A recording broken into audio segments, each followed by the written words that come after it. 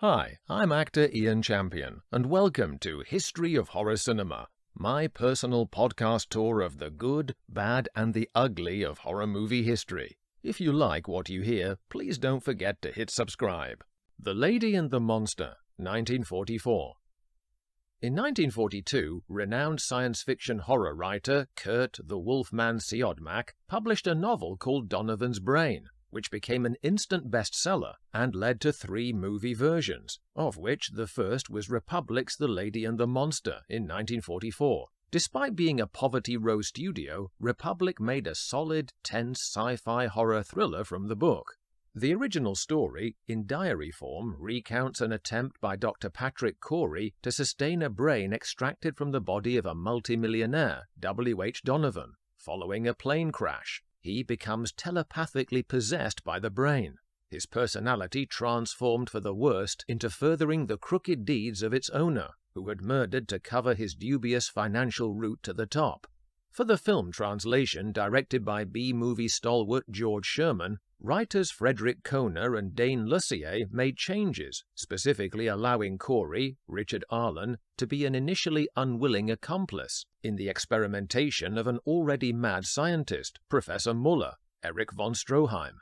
This was a shrewd move, as it gives Corey a greater character journey, descending from virtue into criminal corruption, and showcases a creditable range for the established tough guy persona of Arlen.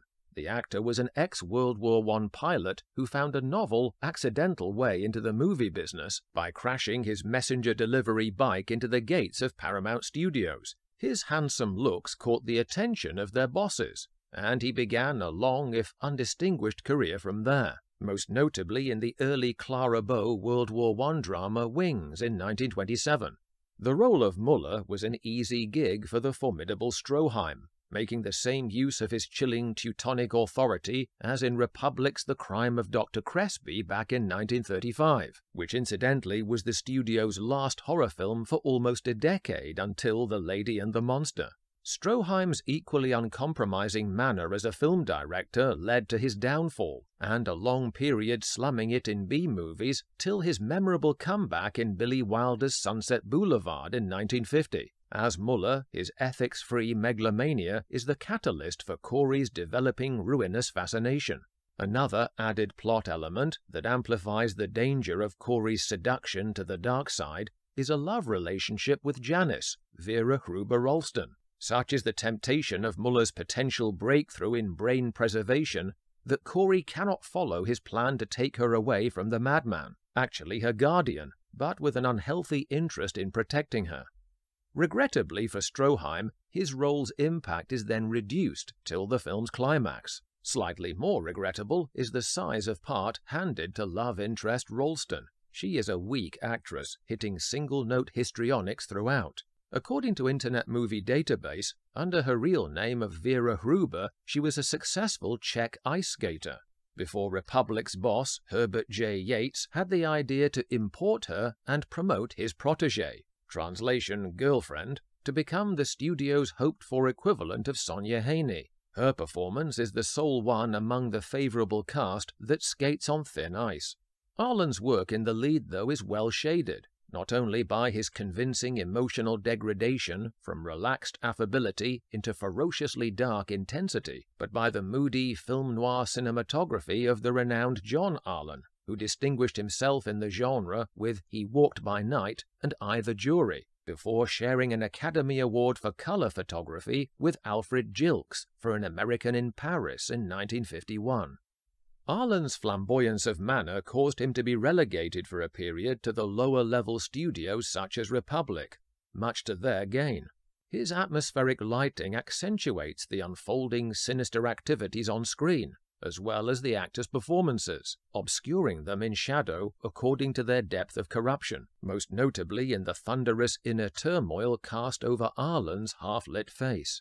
Suspended in a luminous tank, the brain is inert to begin with. Corey and Muller racked their own brains for how to enable the dormant Donovan to communicate with them. After they discuss the far-fetched possibility of telepathy, Corey feeds it a high dose of blood plasma. Suddenly, his dreams are encroached upon by a watery, burbling voice only he can hear. It is an urgent opening message from the dead millionaire. Once linked, it tells Corey his secret bank account code, and then we're off to the races. Or rather, federal prison, the brain remote controlling Corey to his mental host's overriding mission. The young doctor becomes embroiled with Donovan's shady attorney Eugene Fulton, played by Sidney Blackmer, later famously embodying occult coven master Roman Castevet in Rosemary's Baby, and his scheming widow Chloe Donovan, Helen Vincent, former real-life wife of tennis legend Fred Perry. Corey is inexplicably drawn to aid prisoner Roger Collins, William Henry, who, it turns out, take a deep breath, is a secret love child of Donovan, framed for the murder Donovan committed himself upon his secretary Howard, who was blackmailing his boss over threatened publication of a tell-all biography exposing his dirty dealings. With complicated plot business like this puppeteering Corey about, it becomes vital to shut down the crafty cortex. A dose of morphine is given by Muller. However, the sordid cerebellum grows in monstrous power to the point where it can even survive independently of electrical current, much to Muller's macabre delight. Worse still, it literally drives Corey into almost committing the unthinkable, running over a star witness in Collins's trial, innocent teenager Mary Lou, Juanita Quigley, until Janice takes the wheel from him. Muller's frosty and ever-hovering housekeeper, Mrs. Fane, then emerges as a potential ally on the side of good, though Muller cruelly pinpoints her help as being motivated by jealousy of Janice. Even her enlightened selfishness is valuable in fatally drugging the manipulative brain.